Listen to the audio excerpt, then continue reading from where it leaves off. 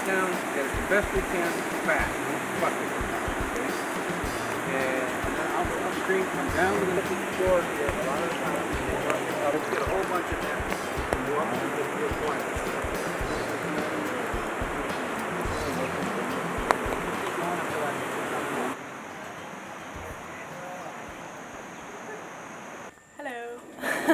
I'm Anna Hook. I'm American from the United States.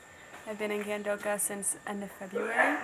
I was doing a research project there on marine predation, and so I was a student, but I was a volunteer as well. And there are great things about it. It's a great location.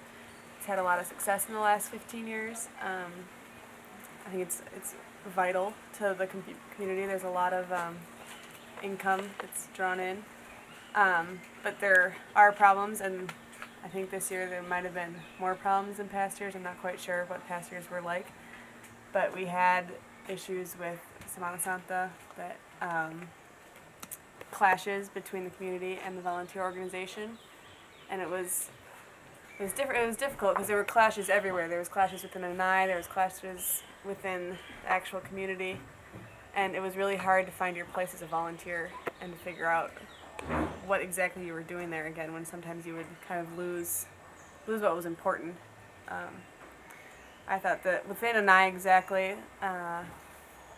there were just kind of lack of communication, lots of communication breakdown between the locals and the volunteers, like explaining what needs to be done, why it needs to be done, what exactly we're doing. Half the time you're out there volunteering and you don't know why. You're building something, you don't know what you're going to build. You just don't exactly know what's going on, and a lot of it has to do with the communication. I mean, there's so many different languages thrown around, but I think it could be organized better, and I think something could change, because there's so many times where you're just doing it because you're happy to help, but you don't exactly know what you're doing, and that was really difficult.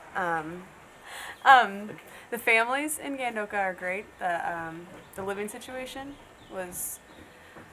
it worked out. I think I was really lucky. I lived with the Sosa family. It was right by the beach. I had good family, good food. It really worked out. Hearing from other volunteers, for the most part, it was good. There was kind of everyone paid the same amount of money. And it was kind of different what you would get. Like if you paid the same at my house compared to living at a volunteer at the ANAI station, where you were living in like this shack and the food wasn't very good. It was just interesting that you were paying the same amount, so that was kind of odd. Gandoka was kind of split in half. There was the people for ANAI and against ANAI more or less, and the people against ANAI had well, it was between volunteers, getting volunteers and not getting volunteers. Just economic reasons, like want the money from the volunteers, and if they're not getting assigned volunteers, which was a big reason why from past years, just trying to balance it out, just wasn't working. So there was a conflict one night on the beach where a research assistant was smacked in the face, and it just wasn't resolved very well. The family or the man and his family that were involved in the conflict that smacked him actually got what they wanted, which I mean, you smack someone in the face and you get what you want. It just didn't make sense. So that was really frustrating for the volunteers as well.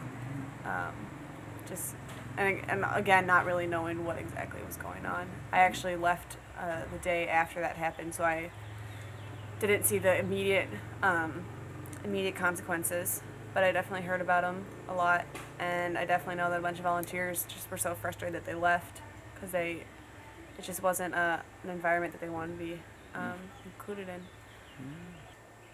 But it has a lot of growth to do.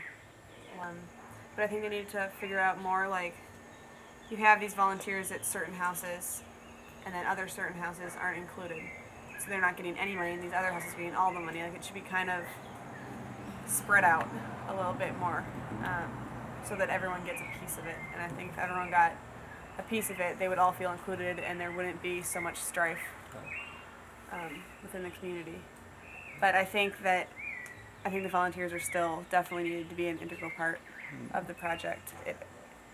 it's just not set in the. I mean, seeing what happened at Semana Santa with, I mean, the beach was like stormed at night with so many people, and I mean, it was their right to be there.